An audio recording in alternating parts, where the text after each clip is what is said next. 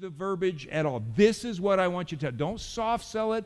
Don't work your way around it. Don't, circle the airport before you land. You just tell them these words. And Jeremiah did, and he was faithful to the Lord. And for his efforts, they wanted to put him to death. They were not at all receptive to the things that the Lord had to say. So now the Lord wants to send another message, and he wants to use Jeremiah, again, this time not with a spoken word, but with a visual message. And it shows us that the life of a prophet, while many times being dangerous, also can go to the side of being a little crazy and a little bizarre. And that's what this is. Look at what it says in verse 1 of chapter 27. In the beginning of the reign of King Jehoiakim, the son of Josiah, king of Judah, this word came to Jeremiah from the Lord, saying, Thus says the Lord to me, make yourself bonds and yokes and put them on your neck. So the Lord comes to Jeremiah. He says, I want you to make a yoke, bindings and all, and I want you to put it around your neck. Now the idea is that everywhere that he would walk, people would look at him and they would say, hey, Jeremiah, why are you wearing that yoke? And it created a perfect opportunity for him then to be able to share the message that the Lord wanted spoken, but not only spoken, but he wanted the people's attention to be brought through this symbol. A yoke, we know, is a device that's used to bind animals. It goes around their necks, and it binds them in such a way that you can control them for the purposes of putting them to work. The Lord wants the people to know that they are going to be bound to Babylon. They are going to go into bondage, and he wants them to understand in the same way that they would bind an animal, an ox, or some other, that they too are going to be bound. But not just Jeremiah. Look at what it says in verse 3. He says, and send them to the king of Edom, the king of Moab, the king of the Amorites, the king of Tyre, the king of Sidon, by the hand of the messengers who come to Jerusalem to Zedekiah, king of Judah. Now, this is a time frame that is between the second and the third conquest of Jerusalem. We know that Jerusalem was overtaken 3 times. The first time Nebuchadnezzar came in, he took most of the items. He basically laid the town to the point of not waste, but to the point of total control, and then he went away. Well, they started uprising. And so he went back a second time. And the second time, he brought even more hardship on the people. And that's when we see him taking the princes. And we see when Daniel, and we see Rakshak and Benny, and those guys, they all wound up going and being brought into Babylon to be reprogrammed, if you will, and indoctrinated to become Babylonians instead of Jews. And then that way they could assist in controlling this unruly crowd of people.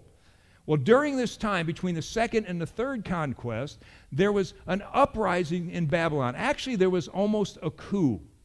And it came to the place to where Nebuchadnezzar was finding himself to be somewhat weakened, and Zedekiah, the king of Judah, thinks he would take advantage of this opportunity. Because there's unrest and there's turmoil in Babylon, now's a good time for us to cast off this binding that we have been under. He calls for these other surrounding kings and nations to come together to form a plan. And these other kings' managers come, and they would have been the emissaries and maybe the military men to come and to set a plan in place on how this would all work. And when they got ready to go back to their king, the Lord says to Jeremiah, give them a lovely parting gift to take to their king. Give them a yoke for themselves. I'm not yoking here. Give them a yoke. I want them to have this symbol of bondage, and you need to give it to these messengers so that they can take this and the messenger back, or the yoke back to the king. Now, you got to love this picture. First off, we have to consider God is serious, but almost to the point of sarcasm. I mean, God's got a sense of humor. How many of you know that God is really, look at us. God's got a sense of humor. Right? I mean, and he knows our human condition. And so he wants Jeremiah to take and to present these yokes, this symbol of bondage to these messengers for their kings who have just been sitting around the table planning on how to get out of bondage to Babylon. I can just see Jeremiah going, Lord, really? Really? This is what you want me to do? The last thing you had me do is carry a message, and by virtue of carrying the message and saying exactly what you told me to say, they wanted to kill me. And now you want me to take and give a yoke to these, the most powerful men in my world. These are the most powerful men in his world at that particular point in time, and give them a message of bondage? Really, Lord? I guess the most that they can do is kill me. And so he does. The Lord says, command them to say to their masters, thus says the Lord of hosts, the God of Israel, thus you shall say to your masters, I have made the earth, the man and the beast that are on the ground, by my great power and my outstretched arm. And I've given it to whom it seemed proper to me. So Jeremiah is told to send this message to the king. He says, okay, guys, God wants you to know that he made it all. The earth and everything in it. You, me, the animals, everything. He controls everything. Everything you have, king, comes from God. Now, you got to imagine these kings, as do those kings in our day, have a pretty high opinion of themselves. They have pretty big egos. They think that somehow or another that it's because of their greatness and their capacities and their mental abilities that somehow or another that they are so far superior to other people that a message like this would have been hard for them to tolerate. But yet, he wants them to know that they are only leaders in their kingdoms because he has placed them there. Guys, how I wish that our leaders today would go back to some sort of time and understanding that the only authority that they have comes from God. The only reason that they have been called to serve in the capacities that they have is because God has placed them there, and he can raise them up and he can take them down. And that they need to acknowledge that there is an authority and something bigger than they are. How wonderful would it be to know that there's a God in the hearts and minds of those who lead. In verse 6, now I have given all of these lands into the hands of Nebuchadnezzar, the king of Babylon, my servant. There it goes again. Doesn't that just irk you when God calls a pagan god his servant? We talked about how the fact that even unwittingly he was. And he's given him the beasts of the field, and I've also given him to serve, or I've given him to serve him. God says, everything that I have, everything that you have, I've given to Nebuchadnezzar. And there's not anything that you can do to change that. You guys can come together, you can set a plan in place to try to overthrow what's coming through Babylon, but it's not going to work. And guys, when God sets a plan in motion, understand that the best that we can do, the smartest thing that we can do when God is moving in a particular direction is move with him. Move in the same direction that God is moving.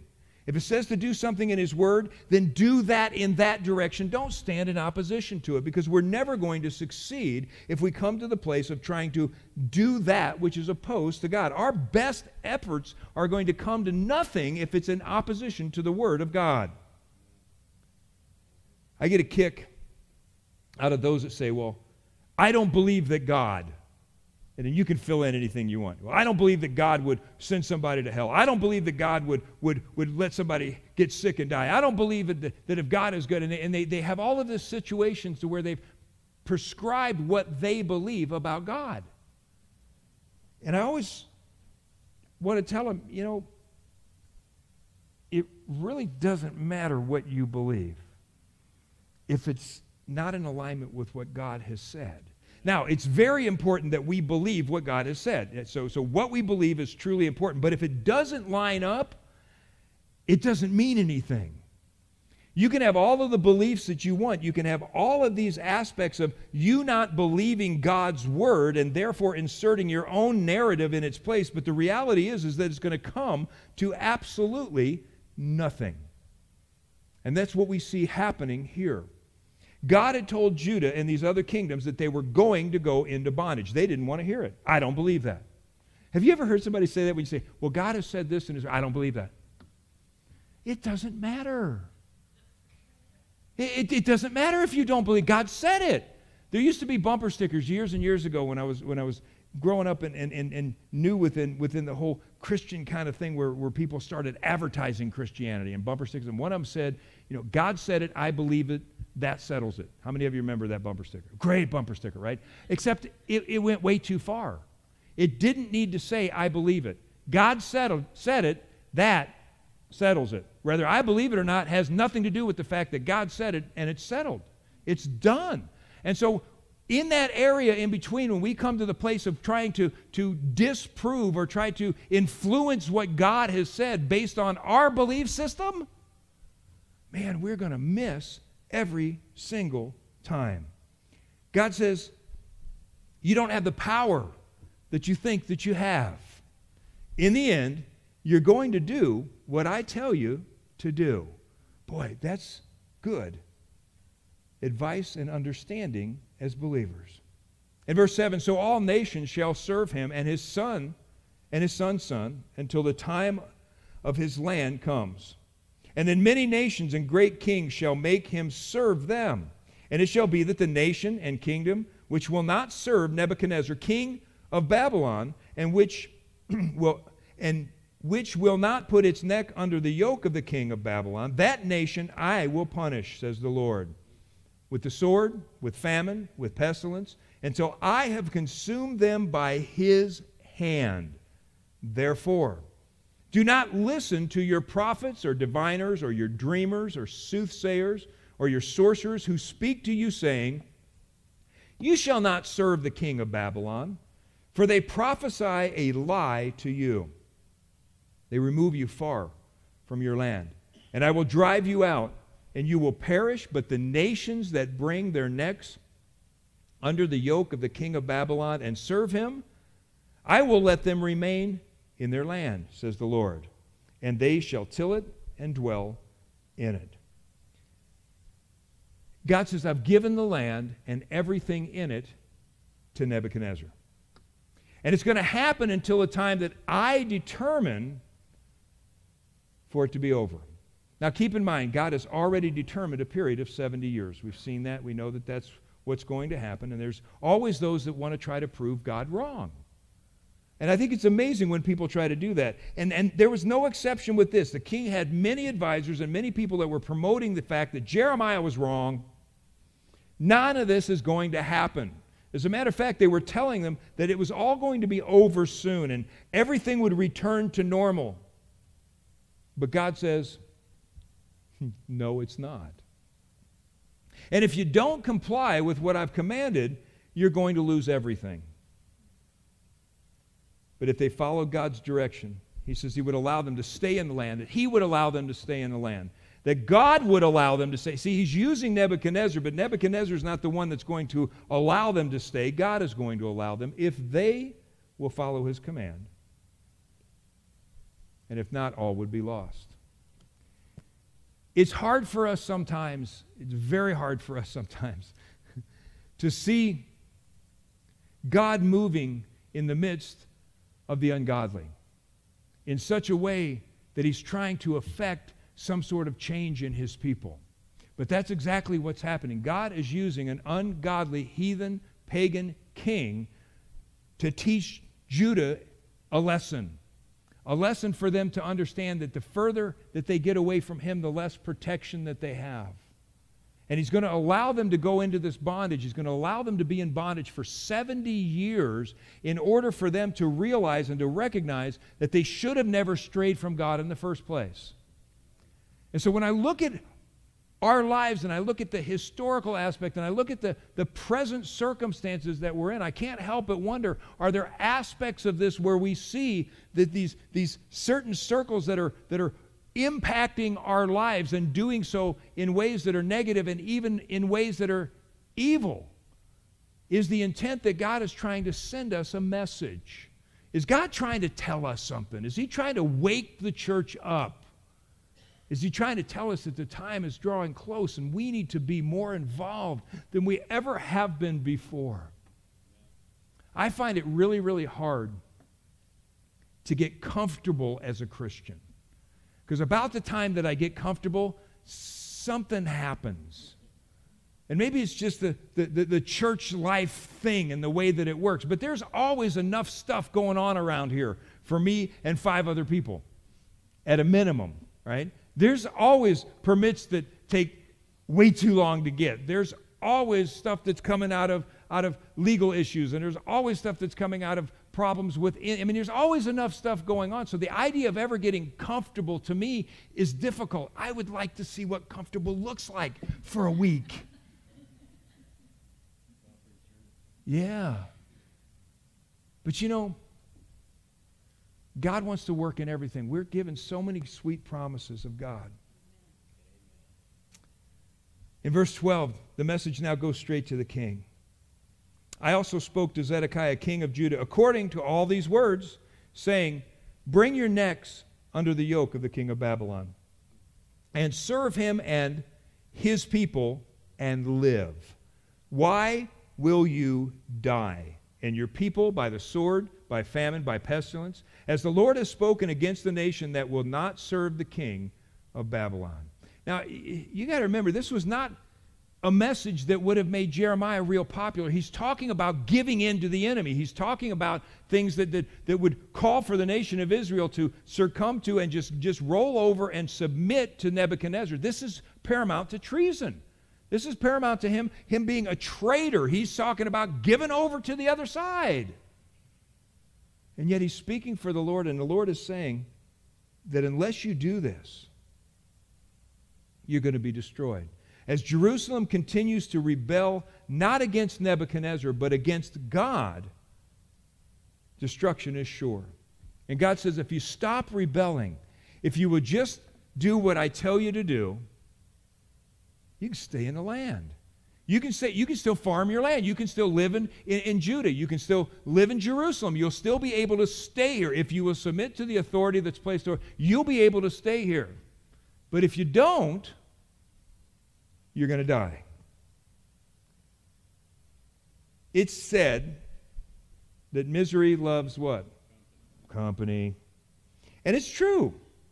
Because when we're in a place of rebelling, it seems like there's always those that will come alongside of us and can encourage us to continue to rebel. Now as Christians, our hope and our desires as we come together for fellowship, as we come together at church, as we come together as believers in Bible studies and in times of fellowship, that aspect of encouragement that is there, and that's supposed to be that aspect of being encouraged by others that are like-minded in the Lord. But you know as well as I do that if you get away from the Lord, that the encouragers in the other direction show up too. Start walking away from the Lord for just a couple of weeks and watch how many heathens start tracking you down and want to start encouraging you to continue in the direction. And you know how it works. Start hanging around the wrong guys at the water cooler and engaging in the shop talk and engaging in all this stuff that goes, and watch what happens. All of a sudden, there's so much encouragement to walk on that side of things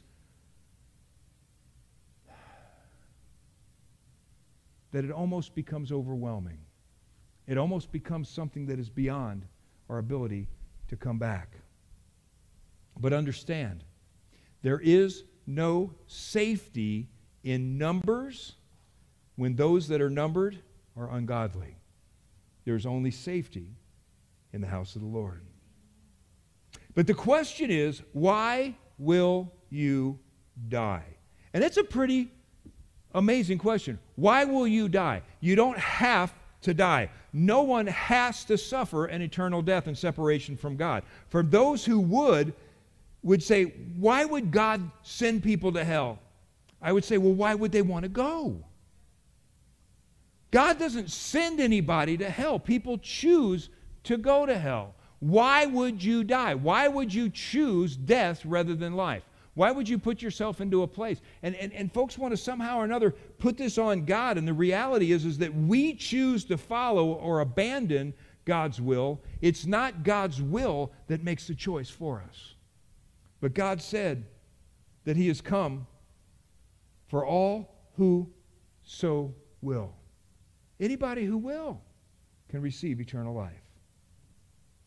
So He says, therefore, don't listen to the words of the prophets who speak to you, saying, you shall not serve the king of Babylon, for they prophesy a lie to you, for I have not sent them, says the Lord. Yet the prophecy is a lie in my name, that I may drive you out and that you may perish, you and the prophets who prophesy to you. Also, I spoke to the priests and to all the people, saying, thus says the Lord, do not listen to the words of your prophets who prophesy to you, saying, behold, the vessels of the Lord's house will now shortly be brought back from Babylon, for they prophesy a lie to you. And do not listen to them. Serve the king of Babylon and live. Why should the city be laid waste? Boy, this is rough. Give in. Give up. Serve Nebuchadnezzar. You'll live. It'll all be good. But the Lord says, whatever you do, don't listen to those that are telling you that it's okay, that it's not going to happen the way that I've said. You see, at the same time that Jeremiah is speaking for God, there's other prophets that are spreading a false narrative. There's a lot of fake news going around Jerusalem. And this is the current status of our world today, is there are many, many voices that claim to speak for good or speak for God while giving license to sin. And guys, we got to be really careful not to get caught in these false narratives. Many of them sound very, very appealing. Many of them kind of sound warm and fuzzy in what is right and what we should be doing. And boy, wouldn't it be better if we did this? And guys, remember, we have to stay with what God's Word has said, not what we choose to believe. We need to stay away from those that would condone social behaviors and choices that are clearly against the Word of God. We do so by understanding, as God has said, that they are promoting a lie, and God has not sent them. Now, whenever I make a statement like that, and whenever that goes out, the reality is that we are setting a standard for ourselves in relationship to our beliefs that is far different than a lot of religious organizations out there. You see, our standard is based on what the Word of God says. His Word alone, what it says, is the standard by which we are achieving and attempting to achieve our belief system. And it makes it hard because there's a lot of folks that would want us to take and to change our approach and to be more accepting. And it's not a matter of, you know what? There isn't anybody that can't walk into this church. But everyone that walks into this church is going to hear the truth of God's Word. And we're not going to change the Word, and we're not going to soften it, and we're not going to tell them, oh, it's okay. And that's exactly what's happening here, is he's saying, don't listen to these guys that are telling you that there's no consequence for your sin, that there's no consequence for your behavior. Don't listen to these guys that are telling you, oh, it's okay to live this lifestyle or that lifestyle. Oh, it might have said that in the Bible at one point in time, but that was the Old Testament. And it doesn't say that in the New Testament. Well, actually it does, but they just don't read those parts. So he says, stay away from them. I haven't sent them. But the false prophets were challenging Jeremiah by delivering a narrative of their own making. They said, Babylon, I'm babbling up here, won't continue to keep Judah in bondage, nor are they going to do any more harm. They said all that had been taken would be soon brought back. In verse 18 it says, but if they are prophets, and if the word of the Lord is with them, let them now make intercession to the Lord of hosts, that the vessels which are left in the house of the Lord, in the house of the king of Judah and Jerusalem, do not go to Babylon. Now, Jeremiah is providing a prophet test. And what he says, okay, if these guys are really from the Lord, let them go ahead and pray and make intercession, and let them ask the Lord that the rest of the items that are still here. Now, when Nebuchadnezzar first came into Jerusalem, he went into the temple and he took the easy-to-grab stuff. He took all of their utensils, and he took all of the items of worship, and he took the gold, and he took the chalices, and he took the cups, and he took the incense, the tools of worship that were all of these refined and highly valued things. But there's some stuff that he left behind. Mostly the stuff that was really big and hard to carry.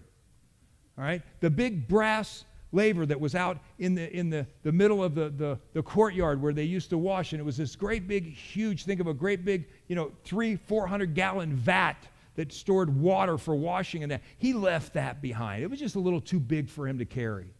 Same thing with some of the other stuff that was all ornate, the pillars that were wrapped in gold and things like he just left some of that stuff there because, again, the first time he came, he thought that he had subdued them and he now basically had free reign. Well, the second time he goes back, well, he's going to make it a little bit tougher, but the third time, he's going to take it all. And he's not going to leave anything. And Jeremiah says, okay, here's the thing. You go to the Lord and you ask him to leave the stuff that's here and to bring back the other stuff, but it's not going to happen. Jeremiah puts the challenge out for these false prophets. If you're speaking for God, then pray that this stuff will not be taken. But this is what the Lord says. Look at verse 19. For thus says the Lord of hosts concerning the pillars, concerning the sea, concerning the carts, concerning the remainder of the vessels that remain in the city, which Nebuchadnezzar, king of Babylon, did not take when he carried away the captive of Jeconiah and Jehoiakim, king of Judah, from Jerusalem to Babylon, along with all the nobles of Judah and Jerusalem. Yes, thus says the Lord of hosts, the God of Israel, concerning the vessels that remain in the house of the Lord and in the house of the king of Judah and of Jerusalem. Listen, verse 22. They shall be carried to Babylon, and there they shall be until the day that I visit them, says the Lord. Then I will bring them up and restore them to this place. So Jeremiah says, okay, guys, ask the Lord for this not to happen, but it's going to happen. This is what's going to take place. He's going to allow Nebuchadnezzar to take everything to Babylon, and it's only going to come back when he says so. When God says it's time, then they're going to come back. Not a moment sooner, not a moment later. Now, it's important that we see this here because in a minute, when we roll over down into the next chapter, we're going to see that there were some dates and time frames. Don't you love it when prophets of God give specific timelines for things? All of those dates when things are going to happen that have yet not happened and the time has passed. God's going to get his way. And the sooner that we accept that, the sooner we're going to walk in peace rather than turmoil. Now, it is very hard to watch what's going on in the world. Turmoil, the loss of reason and sense on every front. There is no such thing as common sense anymore. We don't have enough things in common to have common sense. And what's more obvious and even more difficult is that the move is not just towards being unruly. The move is not just towards nonsensical. It's evil. And it's evil in the hearts and the minds of men, and even more so in the hearts and minds of the leaders of this country. There's great fear, there's confusion, as no one has any real answers, and they're not willing to turn to the one that does. But this is where we have such a great advantage. I'm going to tell you this right now. If you're sitting here today and you're worried or you're afraid about how things are going, stop. Stop worrying. Stop being afraid. Oh, we're in a battle. We're in a battle. There's no doubt about it. And there's going to continue to be a battle for the hearts and the minds and the souls of this nation. But the reality is that we know the one that has already prescribed and given us the battle plan. But there's great fear and there's confusion. And because of that, the people of God, like now, like maybe never any other time in our lifetimes, need to take and stand on the promises and the plan that he's laid before us. God's got a plan where man's plan fails. Worldwide pandemic. Man's plan. Run. Hide. Don't come out. God says, don't fear. I'm with you always. Economic downturn. Man says, we need more government money. More stimulus. God says, lay up treasure in heaven where moths and rust don't enter in. Protests in the street due to inequality. Man says riot, burn, disband the police. That makes a lot of sense, doesn't it? I got to leave it alone. I got to leave it alone. It speaks for itself. God says, my son died for whosoever. All men are equal in my eyes. Total lack of unity amongst our leadership as the battle over control rages on between the various sides.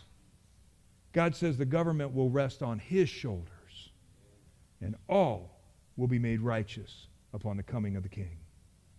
And whenever I get too overcome by what's going on around me and I start looking at the world, I have to be reminded just how much I need the Lord, and I need his people, and I need fellowship. How much I need church and the ability to come together so that we can see within the hearts and minds of the believers in God the strength that God pours out upon us. We need to come together for worship. We need to come together to praise him. We need to come together in his comfort so that we can comfort each other. We need to be laying hands upon those that are sick, and we need to be anointing with oil, and we need to be encouraging each other, and we need to be having the fellowship that is prescribed by God, because it is the very thing that will help us to sustain and be used of God in these times that we find ourselves walking in right now. We've been given our marching orders. We're told to go and make what? Disciples. But even more so, we've been given God's word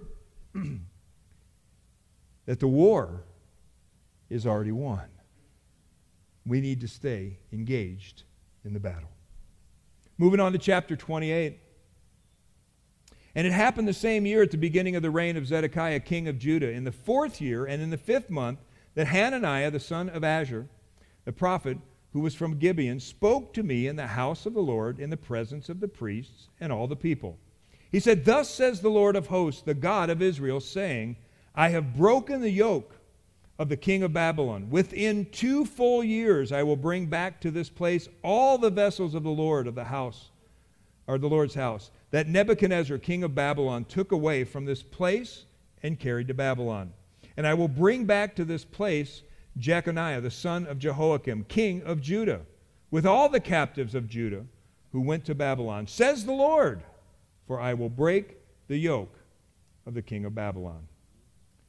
So Jeremiah now identifies by name probably his greatest opposer, this other prophet now being identified obviously as a false prophet by the name of Hananiah. And he goes, hey, it's all right. Within 2 years, this is all going to blow over. Within 2 years, everything's coming back. Don't sweat it. It's not going to be a problem. But it's a false narrative. What we've come to know, again, as fake news. And it was running rapid in their time, and it's running rampant in our time. And there's so much bad information that it's nearly impossible to find the truth. It's nearly impossible for us to, in any way, shape, or form, sort through and find that which is true from any other source than God's Word. And so we need to stay so tight and involved in God's Word that there's no room for this false narrative to get in. You know, and it's interesting because we were told, Daniel prophesied, talking about the end times and talking about the fact that men would run to and fro, that there would just be all of this hyperactivity, everybody going everywhere, everybody doing everything without really any purpose or any meaning. But then he also says that information, that knowledge would increase greatly. It doesn't say wisdom would increase greatly. How many of you have noticed that there is way too much knowledge out there available today?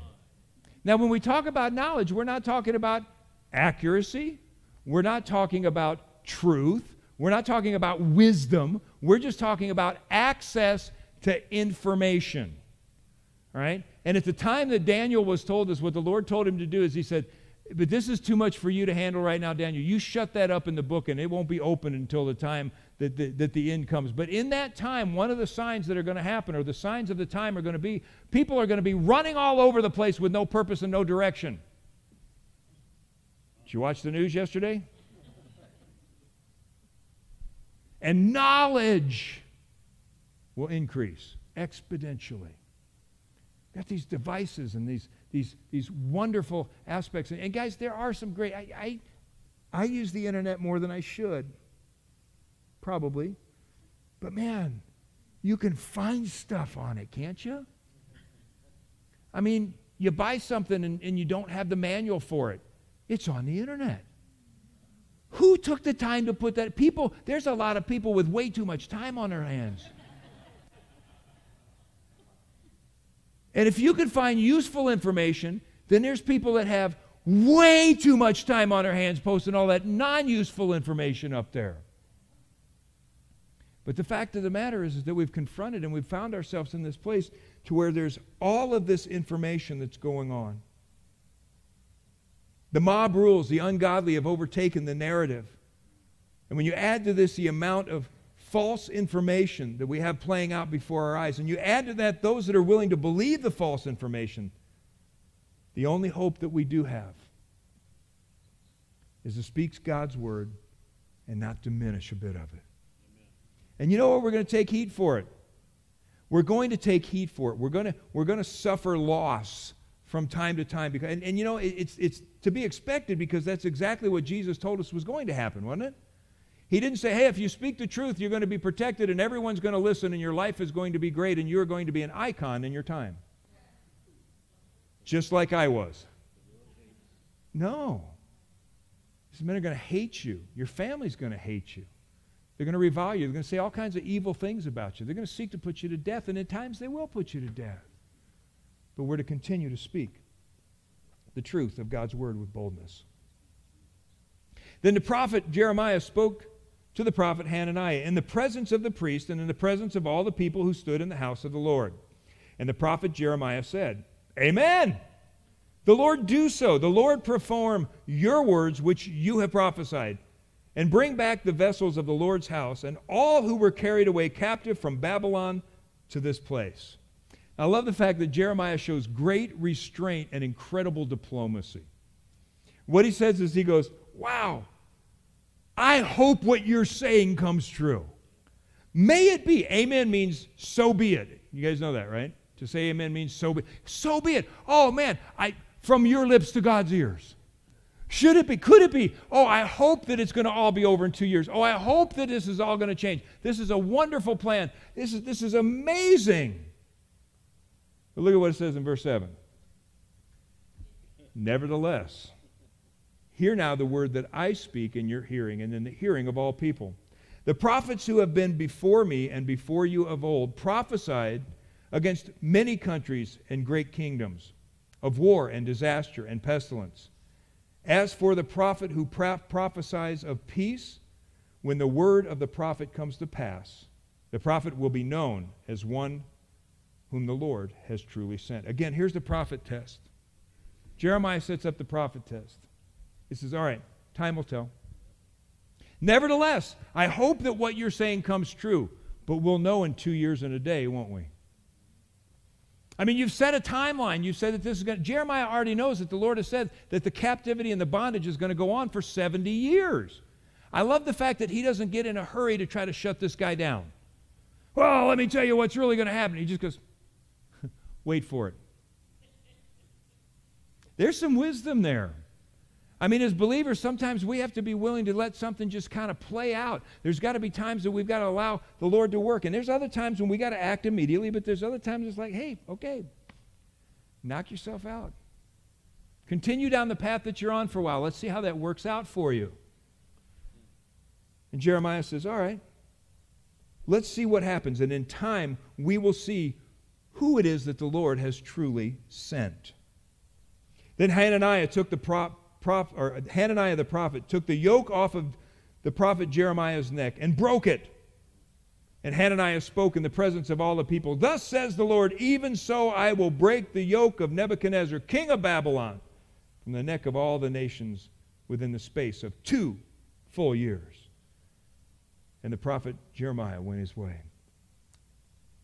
Jeremiah didn't mount a great big strong defense because he didn't have to. He knew what God was going to do. And so because of that, Hananiah ramps up his attack. In an act of showmanship, he takes the yoke off of Jeremiah's neck and he breaks it. And it's kind of like taking a speech and ripping it on camera.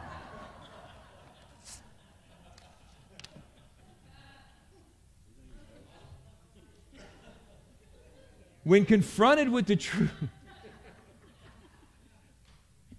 it was just there.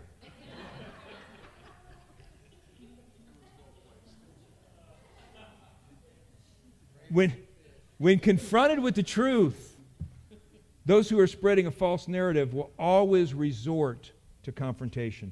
Remember when it used to be thought that those that were on the liberal-minded side of things were the ones that were for everybody and for everything, and you had to have an open mind? You realize that they're the most closed-minded people that are out there. You can believe anything you want as long as it's what they believe. If you believe anything opposite, you don't have any there's no freedom and there's no liberty within that process. It's all about them bringing into alignment with their thought processes and their beliefs by force if necessary. And that's what we see happening right now. A lie cannot stand on its own merit. It must try to take down the truth. And that's why we see so much violence associated with the cultural unrest that we have in our country today. The false narrative is pushing its way on the people, and whenever it encounters truth, it has to turn to force or violence in order to continue on its path, because it cannot do so by standing on merit. What's frightening is that we see so many who are willing, because they have nothing else on which to stand, giving in to the false narrative. And they do so without, many of them, without any opposition at all. The fear of man gives power to the lie. And when there is no truth, the lie gains great strength. In verse 12 it says, "Now the word of the Lord came to Jeremiah after Hananiah the prophet had broken the yoke from his neck, the prophet Jeremiah, saying, Go and tell Hananiah, saying, Thus says the Lord." Now I want you to notice that before it was happening in front of the court. It was happening in front of the priests. It was happening in front of the people. And now the Lord says, I want you to go to Hananiah personally. I want you to go, just go talk to him. And say, "You have broken the yoke of wood, but you have made in their place yokes of iron. For thus says the Lord of hosts, the God of Israel, I have put a yoke of iron on the neck of these nations, that they may serve Nebuchadnezzar, king of Babylon, and they shall serve him. I have given him the beasts of the fields also." So God says, go and tell Hananiah. And the Lord gives Jeremiah a message that is just for him. And he says, here's the thing, your little stunt of breaking the yoke and making this public spectacle, you might have thought that you impressed those that were watching, but you didn't impress me. I'm not impressed. And what you've done now is that you've sealed it to the point to where you think that you can break a yoke of wood and somehow create this symbolic action that's going to change the way things are, but instead it has been replaced now with a yoke of iron. And it will not be broken, and it will not be changed. And then the message gets real personal. Then the prophet Jeremiah said to Hananiah, the prophet, "Hear now, Hananiah, the Lord has not sent you, but you make the people trust in a lie. Therefore, thus says the Lord, Behold, I cast you from the face of the earth. This year you shall die, because you have taught rebellion against the Lord." So Hananiah, the prophet, died the same year in the 7th month. Through Jeremiah, God tells Hananiah, it's over. I'm going to take your life because you've deceived my people. And guys, while we live in these very troubling times, I believe that we too are facing the potential of great bondage when it comes to our nation. I believe that everything that we're seeing is pointing towards this aspect of the loss of liberties and the loss of freedoms and the loss of the ability to do that which we have cherished so long and for taken for granted so much so in this country. And I believe that it's going to cause us to have to reevaluate. We're going to have to look closely and make sure that we're not buying into the false narrative and the fake news that's increasing each and every day in the airways. We're going to have to pour in and push in even more so on the Word of God, knowing that there is but still one solution. There's only one solution. And He's got a name. And that name is Jesus, who is just, who is righteous, who is loving, who is merciful, and He's Savior. That's the message that needs to go out. There is hope. There is a means by which we can see change happen in this country. But you know the biggest change that I'm interested in? Whether we see this nation turn back to being a godly nation or we see it come to its utter end. The change that I want to see is the change in the heart of man that moves them away from evil and into the light, and moves them to the place of receiving and accepting Jesus Christ as Lord and Savior. And the only way they will do that is by hearing the Word of God. Amen?